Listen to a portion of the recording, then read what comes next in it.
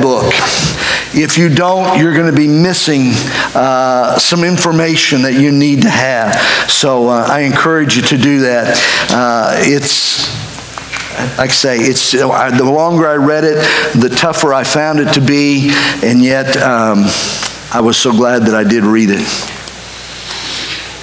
Last Sunday and New Year's Eve, I had a message prepared for New Year's Eve, and what were there, 6 or 8 of us who were here, and that's all right. That's not a complaint. I'm just saying, so I thought, okay, I really want the church to hear this message, so I'm going to preach it again Sunday morning. And I told them New Year's Eve night that they'd probably hear it again the following Sunday morning. Well, we only had 16 last Sunday morning. I'm not preaching it again. All right? But I want to share some of it with you this morning. Signs of the times that we're living in these last days. And the coming of God's judgment. It's upon us. It is very near. And we need to be aware of this. And so I want to share with you just the scriptures. I'm not going to go into detail, but the scriptures that I shared last Sunday morning. So if you'll just follow along with me as we read through this, it'll lead into where I'm going as well today. 2 Timothy chapter 3, and you may know these verses very well. I've put some additions of definitions in the middle of this, but it says this: but realize this, that in the last days difficult times will come. How many believe we're living in the last days? Yeah. It's getting more difficult every day. For men will be lovers of self, lovers of money, boastful, meaning braggarts or empty pretenders, arrogant, proud, showing oneself above others, revilers, disobedient to parents, ungrateful, unholy, which means to be profane, unloving, and that doesn't mean loving strangers. It's talking about unloving. The word in the Greek means not having family love one for another. Irreconcilable, malicious gossips, without self-control, brutal, haters of good, treacherous, reckless, conceited, lovers of pleasure rather than lovers of God, holding to a form of godliness, to a form of devoutness to God, although they have denied its power. And that word power there is dunamis, which is talking about miraculous power. So having a form of devoutness and godliness, but denying the power of it. And avoid such men as these. If that doesn't paint a picture of the times that we are in today, the signs of the times that we're in, I don't know what else can. Scripture goes on to say in Luke 21, it says, but when these things have begun to take place, straighten up, lift up your head, for your redemption is drawing near. It doesn't say, am I having trouble? I'm not got anything here.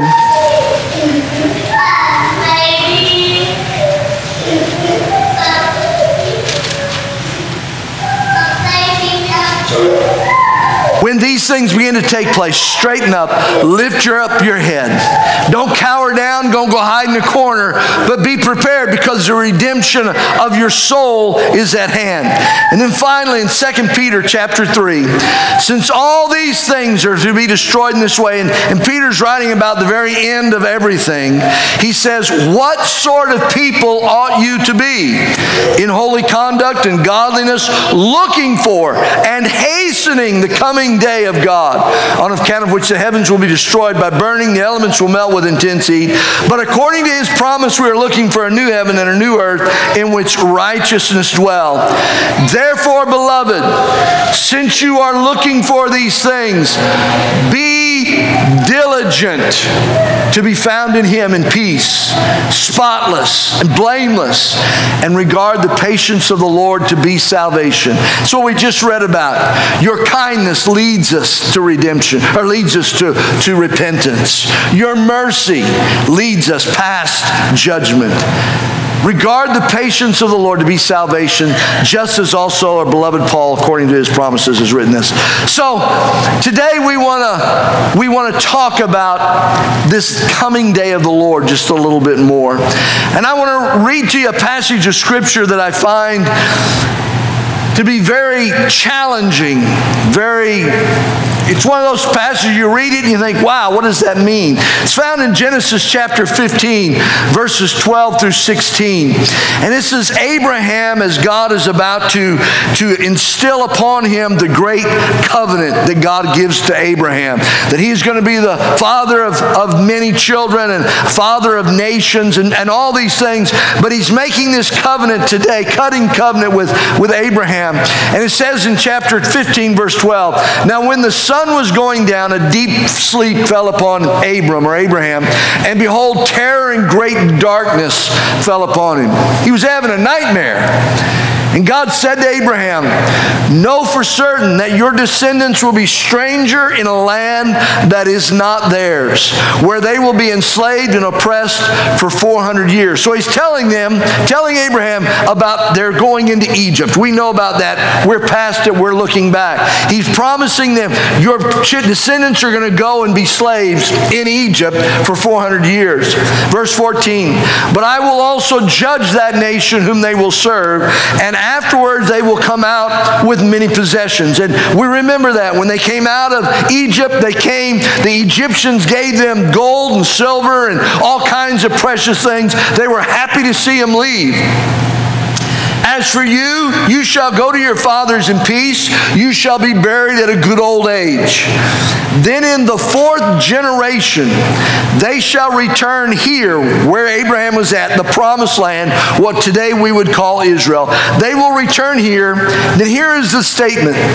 For the iniquity of the Amorite is not yet complete. That phrase has always caught my attention. The iniquity of the Amorite. Now, the Amorites were the people who lived in Israel at that time. And it wasn't just the Amorites. That was a term that meant all those who lived in the area. And their sin, their iniquity, was not yet complete.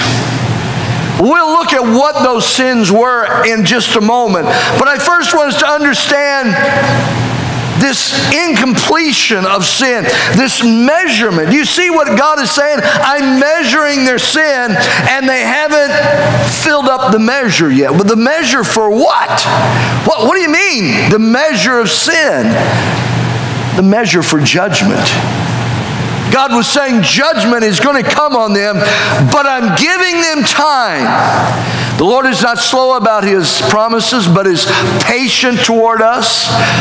Why? Because He is not willing that any should perish. God didn't want to see the Amorites be destroyed. God wanted to see the Amorites repent and come to Him. But that's not what they did.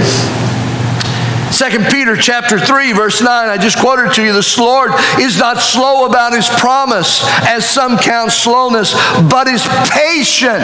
Aren't you glad for the patience of God in your life? I know I am in my life. Goodness gracious. I am so glad for God's patience. He is patient toward you, not wishing for any to perish, but for all to come to repentance.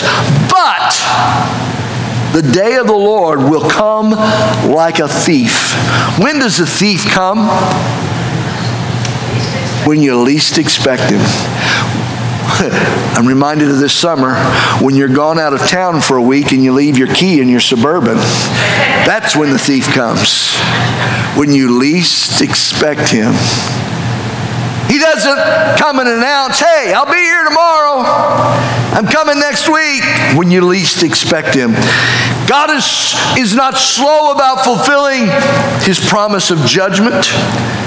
I'm so thankful that when God revealed Himself to Moses there on that mountainside that day, He says about Himself, the Lord is slow to anger and abounding in loving kindness, abounding in mercy. But He will by no means leave the guilty unpunished. The measure of iniquity of the Amorites was not yet complete. Judgment will come. us as human beings, it will come at the end of our life. We don't stand in judgment today as individuals. Amen? God's judgment comes at the end. What does the Bible say? It's appointed unto man once to die, and then comes the judgment. That's Scripture. It is appointed unto man to die one time, not many times over, as some religions believe, reincarnation. You die once, and then you stand before God and give an account for your life. That's for human beings. That's for us. But it will not be that way for nations. Nations, the Amorite nation, the people as a whole, the people of Canaan and different ones throughout history. Nations are judged in this world. Now I want you to grab this because it's important for you to understand Scripture. We are judged after this life. You have till the last day you breathe your last breath to repent and come to God. The scary part about that, and this should give you a warning, that day of the Lord, that day will come when you least expect it, quite possibly. You know, it's wonderful when you know your death is coming. You've been given that sentence of death, whether because of health things or maybe you've been in an accident. You know that death is on its way. But many times it comes just like that. I've stood and preached funerals for baby infants. Thankfully, they are innocent. They go into the presence of the Lord. They haven't reached the age of accountability. But the hardest sermon I ever preached probably was for an 18-year-old girl who'd been in my youth group for many years. She's very precious to me. In fact, she lived with us for a few short days. She'd had trouble at home. She had to get out of the home. She came and lived with us for a few days, maybe a week. I don't remember how long. And then she went to live with family in Iowa. That was when she was about 15, I think, maybe something like that. Several years later, she was 18. It was the last day of school, if I remember right. She was graduating in the next few days, going to the graduation ceremony. She was leaving school, got hit by a dump truck, and was killed. You know not the day. She stood before the judgment seat of Christ. Now, she had been a Christian when she was in our youth group. She'd been loving the Lord, and I hope that's where she ended up. But I don't know because I wasn't around in the last few years. But it just always reminds us that we think we've got long length of time when we never know. We will face the end. We will face the judgment in the end. But nations face judgment in this day and age. Right where we are at. So God says to the Amorites, the fullness, the completeness of their iniquity has not yet been completed. In other words, God was saying, I'm giving them more time. Let me show you another passage that kind of goes along with that. In Matthew chapter 23, verses 31 to 33, Jesus is talking to the Pharisees, and he's kind of rebuking them. He is rebuking them and talking with them. And he says this in these 3 verses. He says, so you testify against yourselves that you are sons of those who murdered the prophets. There were those who had murdered prophets in days gone by. They were claiming to be descendants of those men and women, not taking pride in murdering prophets, but being proud that they were descendants of Abraham. Jesus then says, fill up then the measure of the guilt of your fathers. There's again that idea of measuring sin. You serpents, you brood of vipers, how will you escape the sentence of hell? Listen to this in the Amplified Bible. It says, thus you testify against yourselves that you are the descendants of those who murdered the prophets. Fill up then the measure of your father's sins to the brim, so that nothing may be wanting to a full measure. God measures our sin. God gives us time. But there is a place where God says no more. That's far enough. That's as far as it will go. Another passage in Daniel chapter 8, verse 23, as Daniel is seeing the prophecy of the end times, and this is talking about the coming of the Antichrist. He says this, and in the latter period of their rule, when the transgressors have run their course, a king will arise, insolent and skilled in intrigue. Listen again to this in the Amplified. And at the latter end of their kingdom, when the transgressors, the apostate Jews, have reached the fullness of their wickedness, taxing the limits of God's mercy, A king of fierce countenance and understanding dark trickery and craftiness will stand up. What God is saying is nations will be judged. Nations will give an account. They will receive their punishment or their reward while still in this time period, this place.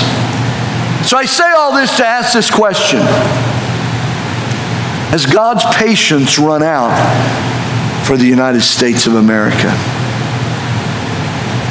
Has God's patience? You know, we're living in some incredible times. I mean, every day you turn on the news and it's like, wow, where did that come from? I mean, how many of us expected the Capitol building to be broke into and shots fired inside the Capitol building and people to be in the Senate chambers and in the House chambers and stealing things? And I mean, we would have never guessed such a thing would ever happen. Who would have guessed that such allegations would have been made about an election in the United States of America being so foul and so stolen or whatever? We have no evidence, proof that's been given of that, but yet it seems to be the accusations. Who would have ever thought that? We are living in some incredible times. Is God's judgment beginning to descend upon our nation? Have we filled up the full measure of sin? Have we ran out God's patience as a nation? I'm not sure I can accurately answer that question because none of us knows the mind of God. But I want to go back and look at what was the iniquity of the Amorites that God would say they have not yet filled up the measure of their iniquity. Let's see if we can gain some clues about what the iniquity of the Amorites was. Now, this is a long reading. I want to read you the chapter of 18 of Leviticus. And I know all of you are thinking, Leviticus, oh my goodness. But I want you to listen closely to what this says. And before I begin reading it, you may be following along in your King James Bible, which is fine, well, and good. But in the King James, there is a phrase that you'll see over and over again in this chapter. It's uncover her or his nakedness. To uncover their nakedness. That was a Jewish idiom, a Hebrew idiom that literally meant to have sexual relationships. It wasn't just exposing, it was to have sexual relationships. And that's how they said it. That's how it's literally written in the original language. I'm reading from a modern translation that will say it differently, but it means the exact same thing. I wanted to clarify that to you. So beginning in verse 1, Leviticus chapter 18, it says, "The Lord said to Moses, give the following instructions to the people of Israel. I am the Lord your God. So do not act like the people in Egypt where you used to live, or like the people of Canaan where I'm taking you." So don't act like the Egyptians, don't act like the Amorites. You must not imitate their way of life. You must obey all my regulations and be careful to obey my decrees, for I am the Lord your God. If you obey my decrees and my regulations, you will find life through them. And that's what we need to know more than anything else. God's word is life. I am the Lord. You must never have sexual relations with a close relative, for I am the Lord. Do not violate your father by having sexual relations with your mother. She is your mother. You must not have sexual relations with her. Do not have sexual relations with any of your father's wives, for this would violate your father. Do not have sexual relations with your sister or half-sister, whether she is your father's daughter or your mother's daughter, whether she was born in your household or someone else's. Do not have sexual relations with your granddaughter, whether she is your son's daughter or your daughter's daughter, for this would violate your son. And I know some of you are thinking, goodness gracious, but just follow. Do not have sexual relations with your stepsister, the daughter of one of your father's wives, for she is your sister. Do not have sexual relations with your father's sister, for she is your father's close relative. Do not have sexual relations with your mother's sister, for she is your mother's close relative. Do not violate your uncle, your father's brother, by having sexual relations relations with his wife, for she is your aunt. Do not have sexual relations with your daughter-in-law. She is your son's wife, so you must not have sexual relations with her. Do not have sexual relations with your brother's wife, for this would violate your brother. Do not have sexual relationships both with a woman and her daughter. Do not take her granddaughter, whether her son's daughter or daughter's daughter, and have sexual relations with her. They are close relatives, and this would be a wicked act. While your wife is living, do not marry her sister and have sexual relations with her, for they would be rivals. Do not have sexual relations with a woman during her period of menstrual impurity. Do not defile yourself by having sexual intercourse with your neighbor's wife. Do not permit any of your children to be offered as a sacrifice to Molech, for you must not bring shame on the name of your God. I am the Lord. Do not practice homosexuality, having sex with another man as with a woman. It is a detestable sin. A man must not defile himself by having sex with an animal, and a woman must not offer herself to a male animal to have intercourse with it. This is a perverse act. Do not defile yourself in any of these ways. Listen, for the people I am driving out before you have defiled themselves in all these ways. Because the entire land has become defiled, I am punishing the people who live there. I will cause the land to vomit them out. You must obey all my decrees and regulations. You must not commit any of these detestable sins. This applies both to the native-born Israelite and to the foreigners living among you. All these detestable activities are practiced by the people, all the people of the land where I am taking you. And this is how the land has become defiled. So do not defile the land and give it a reason to vomit you out, as it will vomit out the people who live there now. Whoever commits any of these detestable sins will be cut off from the community of Israel.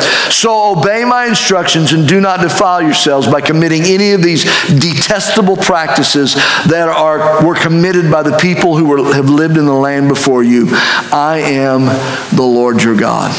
I wanted to read all that to you because it's just like over and over repeating, but it's making clear all the sins of the Amorites could be wrapped up in two real easy sentences. They're statements: sexual immorality and the shedding of innocent blood, which you may have missed. The one statement in there said, talking about offering their babies to Molech as sacrifices. In other places, the Bible calls that the shedding of innocent blood. Two simple statements. Now I want to take you to another passage of Scripture. Again, this is somewhat long. It's there on the screen. You can follow. This is Manasseh, one of the kings of Israel. In fact, I believe to be the most wicked king that ever lived in Israel. 2 Kings chapter 21, if you're following along. 2 Kings chapter 21. And this talks about the reign of Manasseh. Listen carefully to what this says. Manasseh was 12 years old when he became king, and he reigned 55 years in Jerusalem. And his mother's name was Hephzibah. I'm sorry for her for that reason. He did evil in the sight of the Lord according to the abomination, listen, of the nations whom the Lord dispossessed before the sons of Israel. For he rebuilt the high places which Hezekiah his father had destroyed. The high places were the places of idolatry. And he erected altars for Baal and made an Asherah. An Asherah was a female deity. It was a wooden, like a totem pole, to be exactly right. It was like a totem pole with a figure of a female deity on it. She was considered the goddess of fertility. She was worshipped through sexual immorality. By practicing sexual immorality, that was how you worshipped her. So he says, he erected altars for Baal and made an Asherah, as Ahab, king of Israel, had done, and worshipped all the hosts of heaven and served them. He built altars in the house of the Lord, of which the Lord had said, in Jerusalem I will put my name. For he built altars for all the hosts of heaven in the two courts of the house of the Lord. He made his son pass through the fire. Now what that literally means, this god Moloch, this idol, was a huge idol, and at its stomach it had a large extended area where they could build a fire down in its stomach. It had a place there for a fire pit, and they would literally take their babies and toss them into the fire as a sacrifice to God, or a sacrifice to Molech. Pass through the fire. I see faces going, what? Yes, that's exactly what they did. The shedding of innocent blood. Where he built the altars of the host of heaven, 2 courts house, Lord, he made his sons pass through the fire, practiced witchcraft and used divination, and dealt with mediums and spirits. He did much evil in the sight of the Lord, provoking him to anger. Then he set the carved image of the Asherah that he had made in the house which the Lord had said to David and to his son, in this house and in Jerusalem, which I have chosen from all the tribes of Israel, I will put my name forever. So he eliminated the name of God in the house of God, and he brought in the Asherah. And I will not make the feet of Israel wander anymore from the land which I gave their fathers, if only they will observe to do according to all that I have commanded them, and according to the law that my servant Moses commanded them. But they did not listen. And Manasseh seduced them to do evil more than the nations whom the Lord had destroyed before the sons of Israel.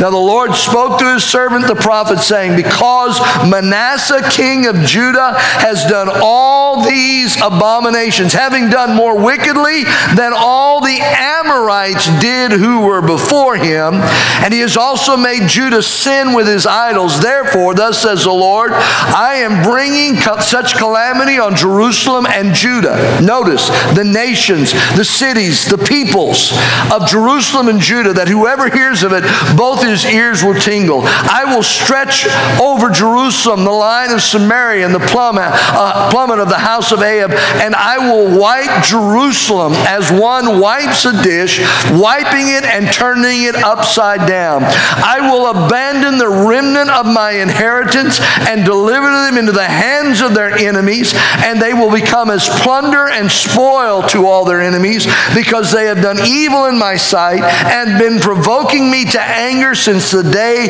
their fathers came from Egypt, even to this day. Moreover, Manasseh shed very much innocent blood until he had filled Jerusalem from one end to the other, besides his sins which he had made Judah sin in doing evil in the sight of the Lord. It is amazing to me the great sin that Israel sinned. The sexual immorality, the shedding of innocent blood, just like the nations who had driven them out.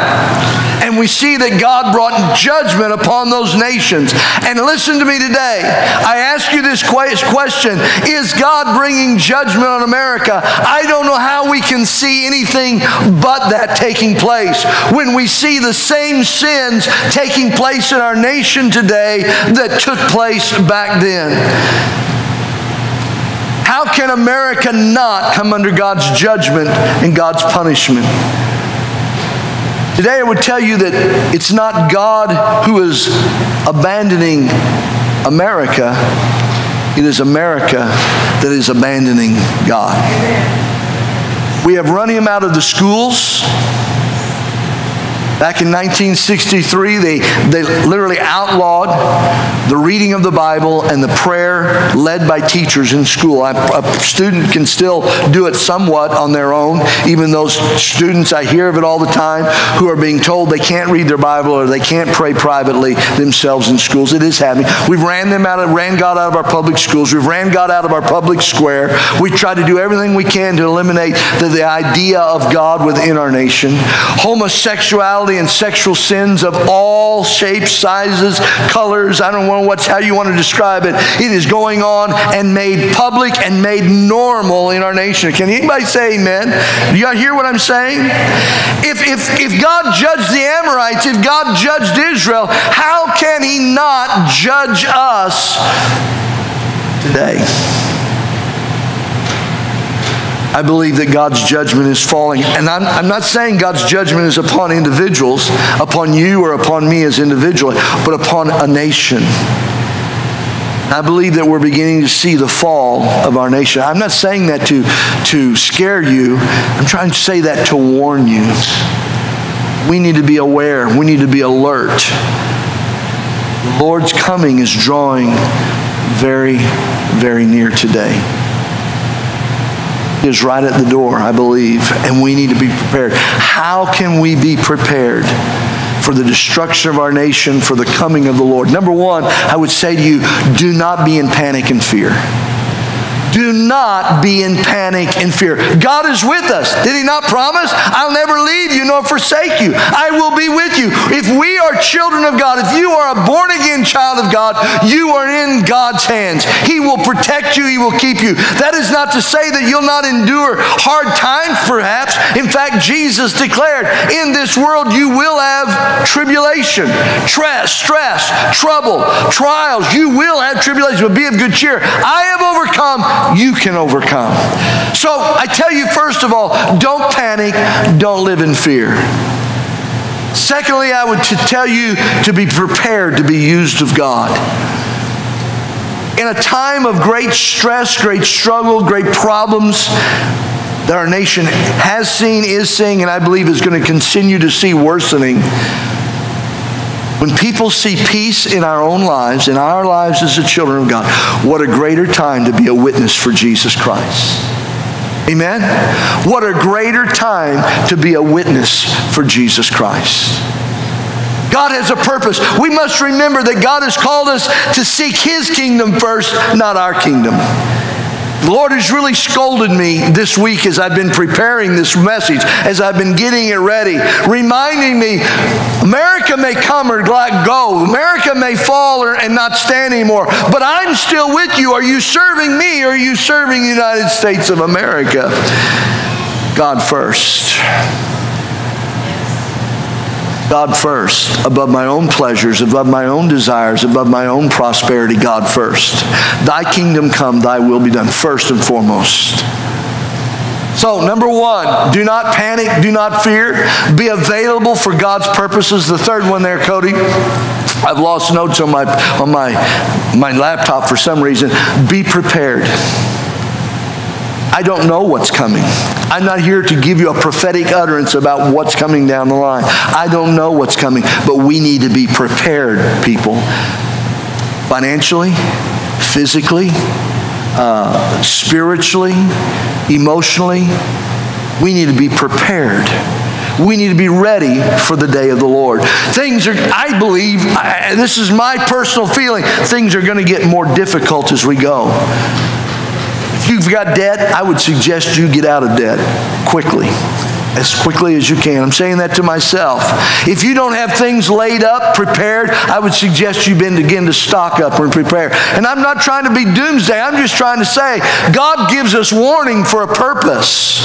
God doesn't speak to us and warn us for no reason whatsoever, but especially and above all, be spiritually prepared. The coming day of the Lord will come like a thief in the day that you least expect it. Are you ready to stand before the Lord and give an account for your life?